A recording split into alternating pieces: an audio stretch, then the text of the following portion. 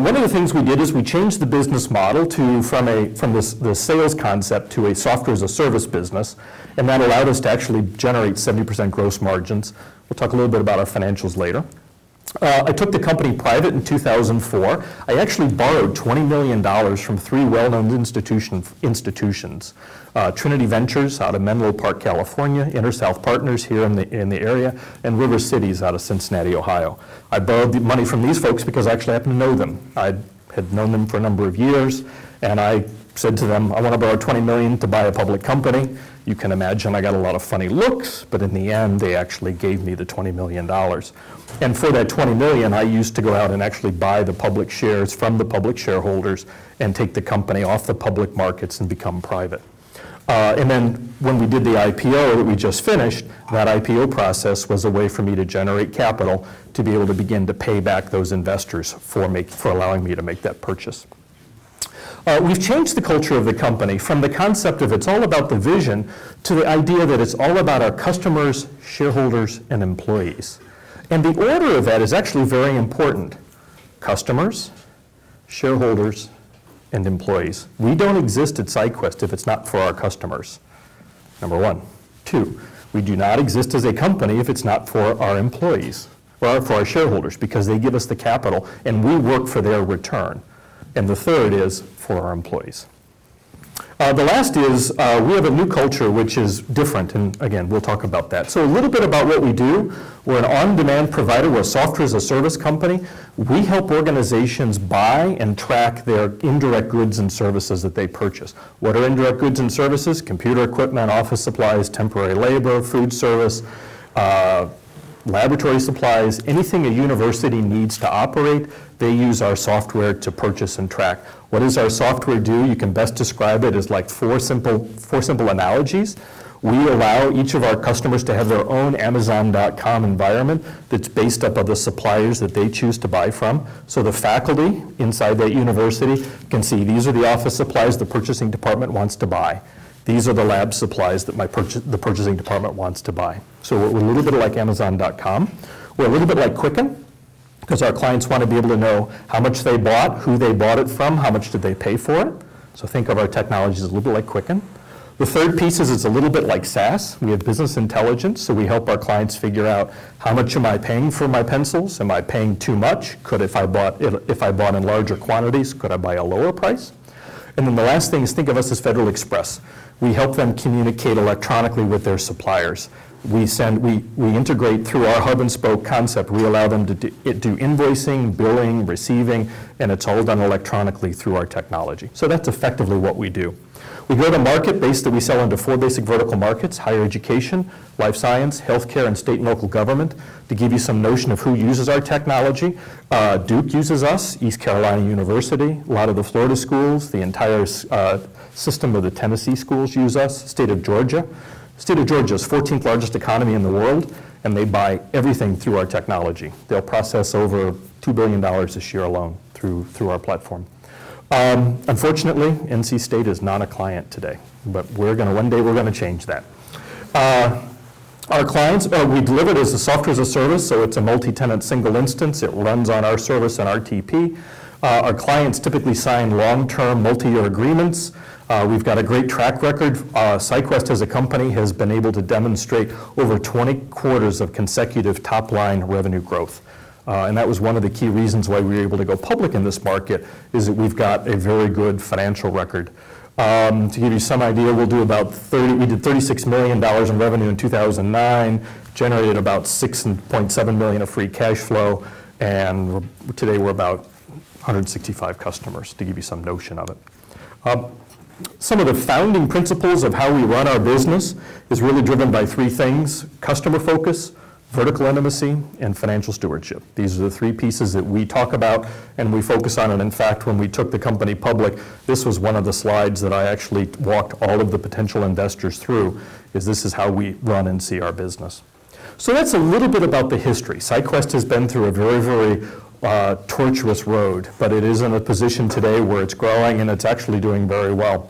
So let me talk about some leadership misconceptions that I've learned over my many years of working. Culture.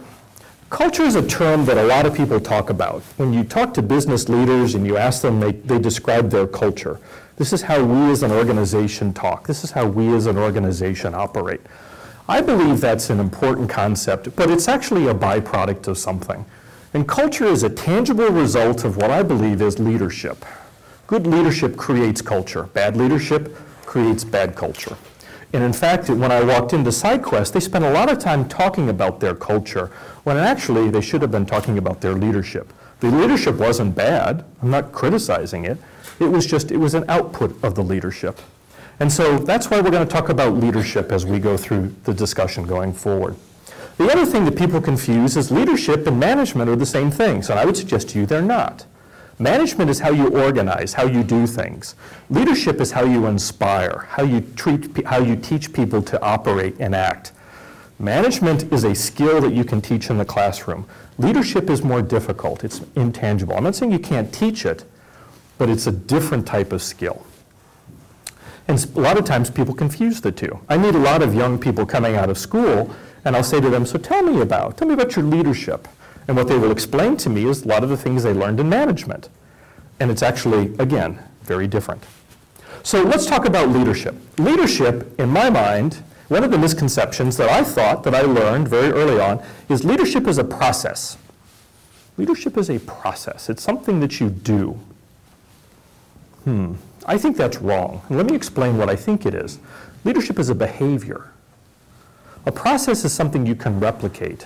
But you can do it and choose not to do it. Leadership is a behavior, and it's a behavior you have to do all the time. What do I mean by this? Well, you lead others by what you do, not what you say. You lead by what you do, not what you say. So, we can have a document, in fact, we have a document inside our company called our customer commitment statement. We teach all new employees to that. Now, is that leading them to make the right decisions when I have a client that has a problem? No. The way I lead them to it is I demonstrate that behavior. So when a client's unhappy, I take responsibility. I apologize to the client. Or someone on my management team takes responsibility.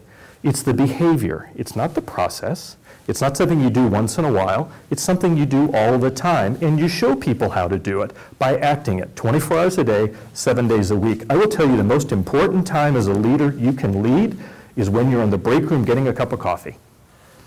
And actually, what's interesting is people that are starting to think about leadership go, it's the company meetings. It's when you stand up and address the employees.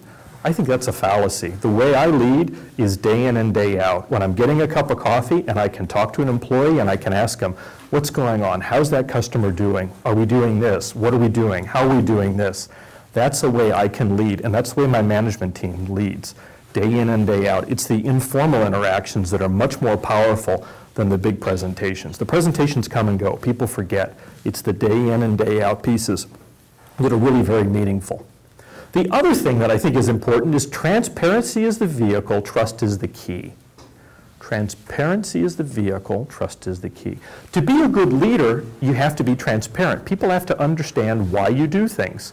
So let me tell you a story. When I walked into SciQuest in 2001 and I knew we were going to downsize the business, I met with the employees. And the first company meeting, I remember it was in March, was I stood in front of the entire employee base, which was about 500 people, and I showed them product line profitability. Every product in the company, we worked real hard for days to try to come up with what we could come as close as to product line profitability analysis as possible. And I stood in front of the employees and I showed them this product was going to generate $7 million of revenue and its cost was $36 million. That was the first time those employees had ever seen that before. And so the minute I put that data in front of them, it was interesting. First off, when I put the data up, everybody gasped because they were like, you mean my product is losing that amount of money? But then once I had that transparency, then when I said, and you know what we're going to do? We're going to have to downsize the business because that can't continue. People understood why we were downsizing the business. Prior to that, they would have been, well, why are you doing this? It doesn't make sense. So transparency was the key in enabling us. And I will tell you, we laid off over 400 employees. We were not sued by anyone. We had no legal action against us from any of the people we cut loose. And the reason for that is, I believe it's because of the transparency that we were able to show everyone. I will tell you, one of our biggest challenges right now as a company is transparency is a challenge, because being public, we can't talk about things until we do our earnings announcements. So for example, we're not announcing our financial results at SciQuest until Monday next week at 5 o'clock. And I can't talk to the employees about, here's what's going on well, here's what we sold, here's what didn't happen. I can't do that till after the end of the quarter. And so I've lost the opportunity to demonstrate transparency to the employees, and that's something that actually we're trying to figure out. How do we give them more transparency, still within working in this world of Reg FD and Sarbanes-Oxley and those things. The other last piece to talk about is it must be continual. It cannot be periodic. You have to do it all the time. Leading, again, you lead when you're in the break room, when you're standing in line getting food at one of our company meetings or our company lunches. That's when you're leading. You can't pick and choose. I can't choose to be a leader at half of the day, and the other half of the day I can't choose to say, well, listen, I don't really want to talk to anybody. I don't really want to engage with the employees. You have to do it all the time. You have to be transparent, and they have to trust you. Because if they don't trust you and they can't see what you're doing, they won't follow you. Second misconception, and this is one that I learned from GE. I was actually GE's youngest corporate treasurer at the age of 27. I ran GE's foreign exchange portfolio for their plastics business group. And the reason I got promoted was anytime somebody would ask me a question, I always had an answer for them. Always had the answer, right? It may not have been the perfect answer, but I always had an answer. And so I was taught at a very young age, if I have an answer, I'm going to get promoted, right? Because I got promoted and I kept getting moved up because I always had the answer. And I didn't realize that to be a really good leader, you don't need to have the answer. You actually have to be ready with the question. Good leaders, in my mind, are people that ask questions, not people that have answers. Let's think about that for a second. Why? Well, actually, one of the things I learned is when someone comes to me with an idea, your natural reaction is, oh, well, that's a good idea, or that's a bad idea, right? I've learned that when someone comes up to, even in a meeting or anywhere, and they say, I've got this idea, the first thing I do is ask them a question. And it allows me to learn more about the problem or the issue. If I give them an answer right when they ask me a question, I've shut down all dialogue. I've lost the opportunity to learn. I've lost the opportunity to engage. But starting with questions actually draws that person in to tell me more. If they tell you an answer, if they tell you something and you don't understand it and you say no, it may have been a really good idea. I just didn't understand it. So questions allow you to learn. Questions also allow for conflict. Okay, so let me tell you, when I started at GE, I had a really hard boss, a very tough guy. And what he would do is he would take a presentation. If he didn't like it, he would tear it up and he'd say, go back and work on it and come back and see me again. Right? Wow. You didn't really want to go see him very often. I learned a lot. It taught me a lot of good skills. I got really good at checking my math and all sorts of things. But I never learned from him. I never was able to build a relationship. By asking questions, you can actually have conflict. You can have disagreement, but it's done in a very polite, respectful way. Someone comes in and says, I think we should raise prices by 100%. What I want to say is that's a dumb idea, right? So what I do say is, interesting. Why do you think we should?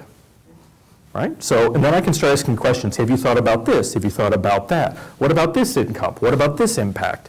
And that way, I can actually disagree with the person, but I can do it in a very non-confrontational, a very respectful way, rather than saying, dumb idea, tear it up, go back and think about it, and come back and see me again. So questions allow for conflict in a very safe way. They also allow you to send a message without embarrassment. Somebody brings me a piece of work, and it's not well done, it's not complete. I can ask questions. What about this? Have you thought about that? Why does it do this? Why does it say that? And after about 5 minutes, the person realizes, maybe I don't understand this problem really well. So they go away and they work on it and they come back. If that person would have come in and I said, this is horrible work, get out of my office, how long before you think they'll come back and talk to me? Or anyone else on my management team? A long time. And it's hard to lead when you're not connected to people. You have to be out there talking to them. You have to encourage them. So questions allow you to send messages. The other thing is, there's a theory that says if you're a leader and you're asking for input and you're asking questions, you're losing power. And we'll talk a little bit about power in a little bit. But I believe actually asking questions gives you power, gives you authority. It's a way to build your power in the position rather than losing it. And it actually does not make a leader weak. Leaders are afraid of saying, I don't know the answer to that. They're afraid, oh, people aren't going to trust me. They're not going to follow you.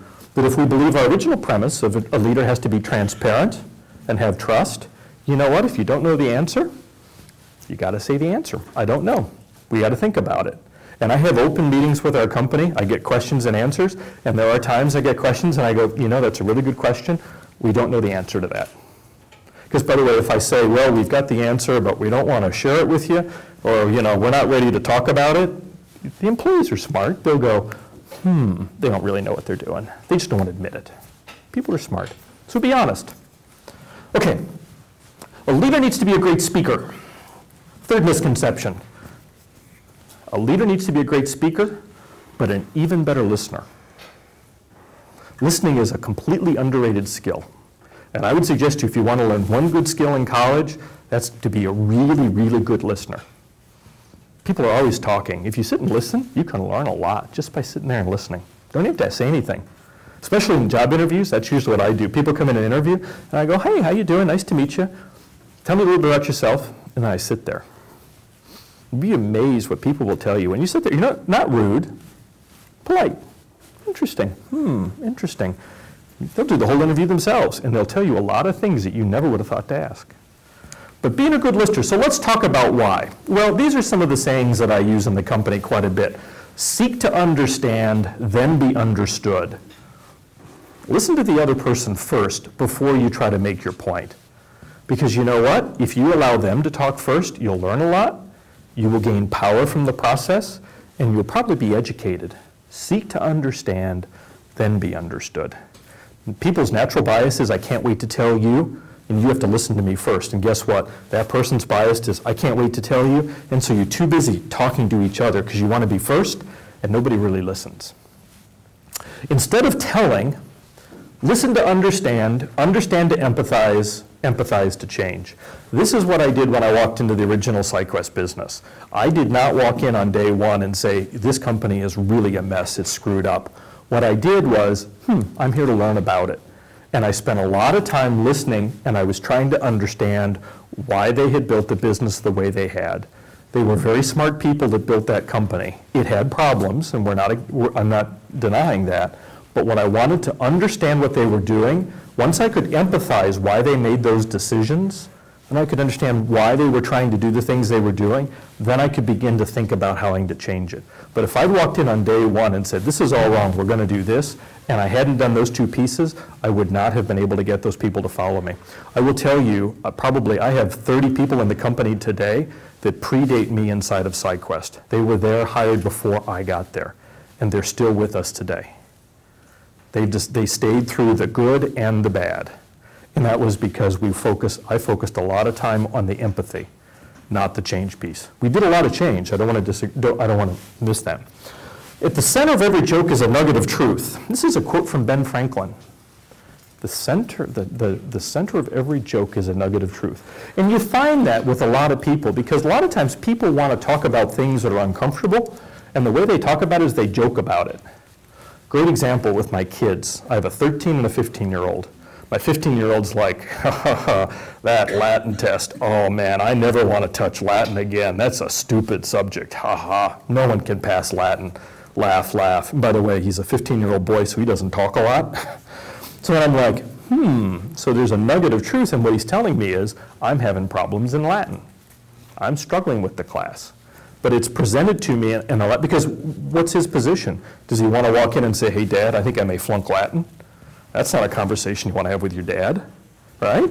But kind of joking about it, that's his way of putting the issue out. So if you understand that people joke about things that they're struggling with, it allows you to learn what's going on, and then therefore allows you to manage and lead around those problems. Because guess what? The success of building a company is solving problems. That's all I do, and that's all our management team does every day. We're solving problems. That's how you build a great company. And if you got to get people to tell you what the problems are. And the last is most people can listen. This is me primarily. I can listen and think faster than I can talk and think. So if I keep my mouth shut and I listen and think, I can learn a lot, and I can actually process quicker than if I'm running my mouth and trying to think. I'm single-threaded. Mouth talks, and then the brain thinks. So if I'm listening and not talking, I can process more. Okay, misconception 4. Great ideas come from debate and conflict. You've heard this a lot. We really want to get in there and argue about what's the best idea. I agree. I believe that's wrong. Great ideas come from open, constructive, and positive discussions driven by constructive questions. Not cross-examinations, not forcing people to defend their position, but again, going back to the, why do you think that? Why should we do this? Why should we not do that? One of my favorite questions is, so why do you think I should say yes to this? Why do you think I should say no to this? And ask the person for their thoughts. You learn a lot. So some ideas about this. Facilitator leaders, I believe, are more powerful than directive style leaders. Leaders that say, you got to go do this, that works for a while, but it doesn't work long term. Conflict creates situations where people and ideas become positions. If you force someone to argue a position over and over again, it becomes part of their psyche, and therefore it becomes very difficult for them to change or to think of a different way of the solution. But by asking and keeping the idea more in the center of the table and not forcing people to take sides, you will find you will get consensus and get answers easier and quicker, and you will get more buy-in from the group rather than if you are directive. Everyone contributes and therefore buys into the idea. And the key thing about this last one is if you get people involved in the decision-making process, so let's say we decide we want to launch a new product. And we get together as a group and we talk about it, and we talk about this product's going to have these features and this price, and we go through that whole discussion. And 6 weeks later, we discover the market doesn't like that solution we came up with. If we told them, go do this, in 6 weeks when that doesn't work, what do? So they got to come back and they got to ask, tell me, what's the answer? What should I do? Versus if they've been part of the decision-making process, they understand what you're trying to accomplish, they can actually course correct, and a lot of times they will actually come up with the answer themselves, and you as a leader never need to get back involved in it if they've been part of the original idea. Last two, leader mandates change. I agree, I believe that's wrong. You coax. You can do it in times of crisis when the world's falling around. You can say we have to do this.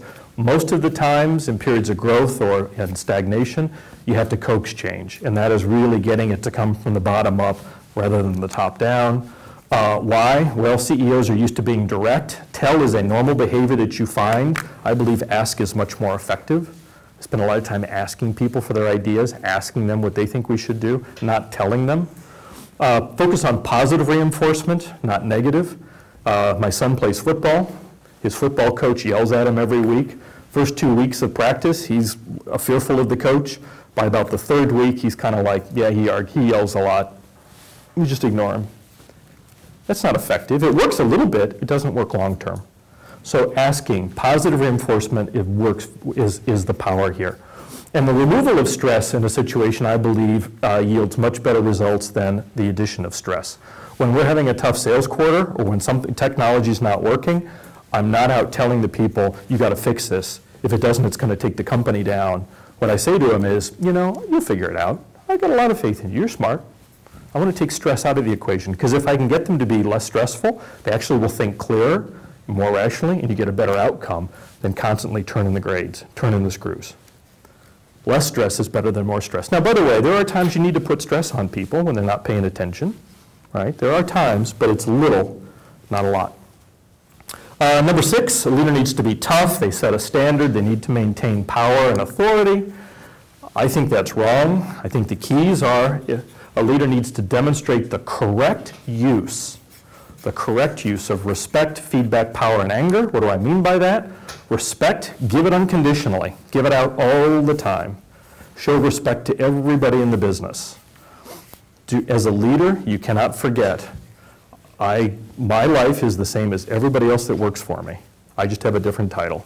They all have kids, they have mortgages, they've got wives or spouses. And the minute you begin to forget that and separate yourself, people will not follow you. So always give respect. And when you get it, when you give it, you will always get it back. Feedback. Feedback is one of the things we talk a lot about inside the company. If people are willing to give you feedback, treat it as a gift. You may not have to agree with it. You may not think it's right. But feedback is a very key piece. When I finish today, I'm going to ask this fine gentleman for feedback. And I'm going to say, well, did it make sense? Did you like it? What didn't you like? What do you think people didn't understand? And he's giving me a gift. He's taking time to give me feedback and treat it as such. A lot of times people go, I don't want to hear feedback. It's painful. It scares me. No, ask for it. You're getting a gift. You don't have to agree with it. You don't have to do anything with it, but get it. Power, give it away daily. Give it away daily. One of the things I do is when I go into a meeting, I try to figure out who has the least amount of power in a meeting, and I ask them for their opinions. What do you think? You learn something instead of, I'm the guy in charge. Let me tell you what I think we should do. Give away power. The more you give away, the more comes back to you. Well, leaders forget. Leaders are always like, I need to maintain an air of authority. You know what? You will always get authority. People will very rarely question you. But if you give it away, you'll find you have much more success, you'll get better outcomes, you'll have happier employees than if you're constantly trying to build power. And anger. It's counterproductive, and I've witnessed this on many occasions. When things aren't going well, somebody gets mad and starts yelling. You know what? When you're mad, it's probably because something's not working and you got a problem.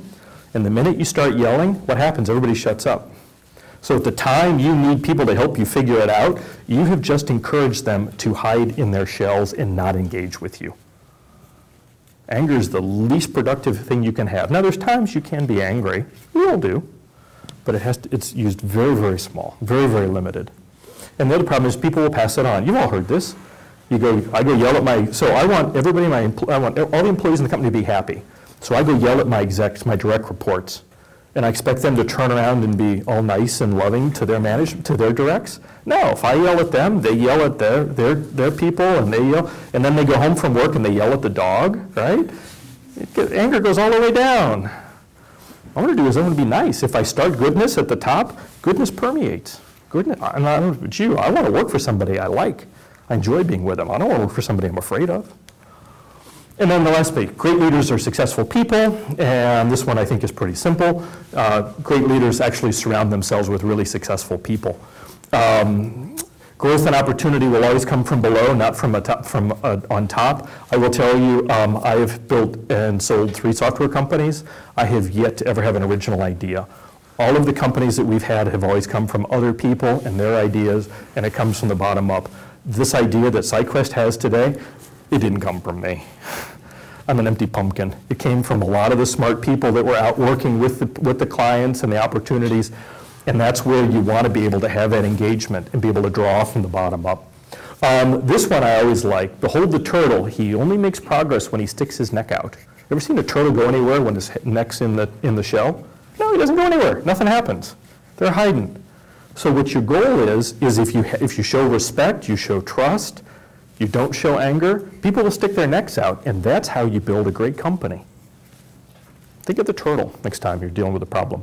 Inputs are coached, outputs are measured. I'll talk about that in just a second. And don't think of problems as personal. Great leaders always think of their company and employees first. They never think about themselves. So our key management concepts, and I'm down to the last couple of slides here. If you take everything that we think of how we manage and how we teach people that we want to behave inside our company, we value collaboration over consensus. We are looking for input. We're wanting people to talk about what's right and what's wrong, but it is collaborative. It is not consensus building. Our political system today is built on consensus, and look at the problems we have, because everybody's trying to find the middle way. We're not trying to look for consensus. What we're looking for is collaboration. Ultimately, someone is responsible and has to make a decision. 99.9% of the time, the consensus is the right answer, okay? But don't confuse consensus over collaboration. I think we've talked about the respect and trust. Facts, then opinions. We are a very fact-driven organization. Somebody says, I think we should do this.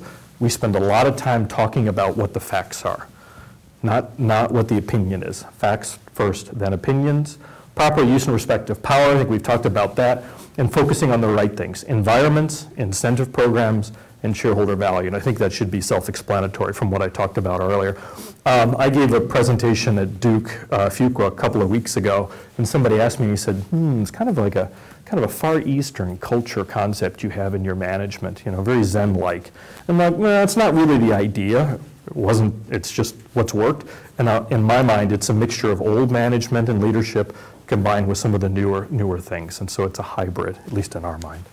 So let me talk about the principles we live by. We talk about this quite a bit, and as I said, we teach all new employees this. So if you were to come and work at SciQuest, within the first 60 days, you'll go through new employee orientation. And so I will sit down with you, and I'll spend about 45 minutes, and these are the slides I would walk you through. The first slide is we have something called the rule of Buca di Beppo. Does anyone know what Buca di Beppo is? It's a restaurant, right? It's the best. You're right. It's an Italian restaurant. And actually, I ended up in a Buca di Beppo restaurant like in 2002. I was on a business trip. It was late at night. There was a team of us from the management team. We were looking for a place to eat. I walked in to the receptionist and said, we want to sit down. And the lady goes, restaurant's sold out. And this was like, we were hungry and we were tired. And I gave her the best puppy dog eyes I could muster. And I'm like, please, do you have any place? And she says, we have one table. It's in the kitchen. We're like, okay. So we sat there and ate in the kitchen and watched them cook. That was a phenomenal experience. If the kitchen, if the restaurant is that proud of the food preparation and the way their staff works, that they're willing to let you sit in a table in the kitchen and watch the prep cooks work, you got to talk about they've got to have a pretty high standard. So that's one of our rules we have. Have an open kitchen. Be willing to share and show what's happening in the business. And again, this is something we're struggling with as a public company because the laws don't really want you to be public. And we're trying to figure out how do we continue this concept as we go forward. Measure outputs, not inputs. Coach inputs. Measure outputs, not inputs. Coach inputs. Well, I hear this from a lot of new employees or very young employees. I worked 57 hours last week. That's an input. That's not an output. My question is, so what did you do for our customer? How's that client better? Did you make the product better? Did you make the process better for them? I worked 50, or I did this, or I did that.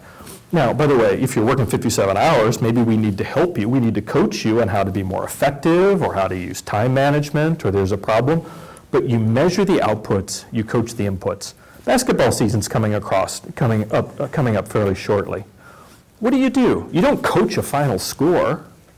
What do you coach? You coach free throws, you coach layups, you coach block shots.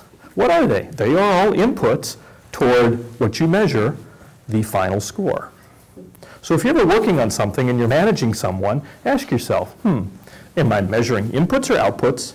And am I coaching inputs or outputs? Because they're two different behaviors, two different processes. Third thing we teach is first the bad news. So anytime I have a board meeting, I start my board meeting with, okay guys, here's the bad news first. You know what, do it sometime. When you start a meeting, first the bad news.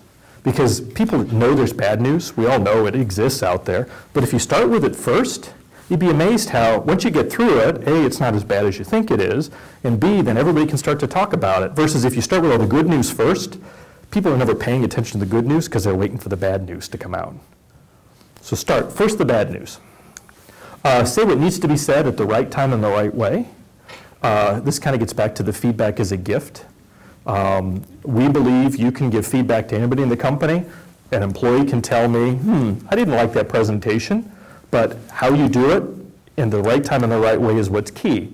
So if you want to give me feedback, great, I'd love to hear it at the right time. So let's not do it in front of the entire employee base. And in the right way, like, that sucked. No, let me tell you about how you could do it better. That's the concept. So even when I give feedback to my directs, I give them through that mechanism. At the right time, usually in private, and in the right way. Have you thought about this? Have you thought about that? That's what I mean by this idea. But by the way, if there's a problem, you got to say it. You can't ignore it because people know it. It's the elephant in the room.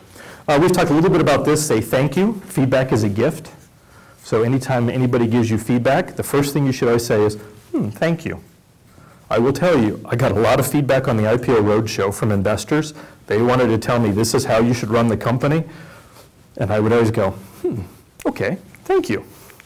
Sometimes I wanted to tell them it was a dumb idea, but I will always try to start with thank you, because the fact that they're willing to take the time to tell you something, you don't have to agree with it, but treat it with respect. And if you listen to it, usually the feedback that's the hardest to hear is usually the most useful for you. And if you start with the thank you first, that at least gets you in the mindset of beginning to think about it. Deal in facts, seek the truth. We talk a lot about that. We always were looking for what facts that we can find to help us make better decisions. Focus on defining the problem. It should be 95% of the effort. By the way, again, remember what I said earlier. Building a company is doing nothing but solving problems. That's really what building a company is. And so defining the problem is really the hardest thing to do. And a lot of people, when they have a problem, what they tend to do is spend 5 minutes talking about the problem and 95% talking about the solution. Why? Because problems cause risk, they cause pain, they cause anxiety. People are worried about a problem. And so they don't want to spend so much time talking about it. They want to hurry up and get to the solution because that feels better, right? Making the problem go away, making us feel better about it. And I find as a good leader, if you can be very comfortable talking about the problem with people, so we've really messed this up. Why? What do we know? What could we have done about it? What caused the problem? How's the client? And you spend a lot of time figuring out what the problem is. The solution actually becomes very easy. If you spend a little time focusing on the problem and all the time on the solution, a lot of times you're solving the wrong problem because people want to get to that comfort spot. These last 2 slides focused on the journey, not the destination. This was really applicable when we did the take private. When I walked into SciQuest in 2001, I was asked repeatedly, what are you going to do with the company? The rumors inside of SciQuest in February was I had been hired to sell the business. And my answer was, this has been my answer since day one. We are focusing on the journey. We're focusing on building a great company that services our shareholders, our employees, and our customers really, really well. That's all we're going to focus on. We're not going to focus on how do we build this company up to sell it to Oracle, or how do we build this company up to go public, because you know what? The minute you start focusing on that goal, you lose the opportunity to do other things. And you make decisions focused entirely on that goal. And that goal may not be the best goal for you. If we had started in 2001 with the goal of we want to build this company and sell it to Oracle, and let's say in 2004 Oracle didn't care about this technology space, what would have happened? Where do you go from there? You're in problems. But if you focus on how do I build a really great company that has value and has great returns, you can do anything. You can sell it, you can IPO it, you can recap it. There's lots of options. But focusing on the journey, not the destination. And the last piece here, trust and respect are key ingredients in success. You have to give it before you earn it, and they simplify all interactions. If you've ever seen a contract between parties that don't respect and trust each other, the contract is usually hundreds of pages long. If you trust someone and you have respect and you believe you're both going to do the right things, you know what? The contract gets a lot simpler. And I will tell you, that's the interaction we have with all of our clients, with our business, as we run the company. We are always trying to give respect and always trying to give trust. Now, by the way, there are people in life you will learn that you cannot trust. But let's deal with them on the exception, not the rule. Give it, you'll always get it back. We have great customer sat, and that's because we earn our salary every day, and we have to deliver value. And if we're not delivering value, we need to recognize it, and we need to correct it and find a way to deliver value. And if you do that, clients will be references for each other, and it really helps the company grow. Any other questions? I'm down probably beyond my time. Okay. Thank you for your time.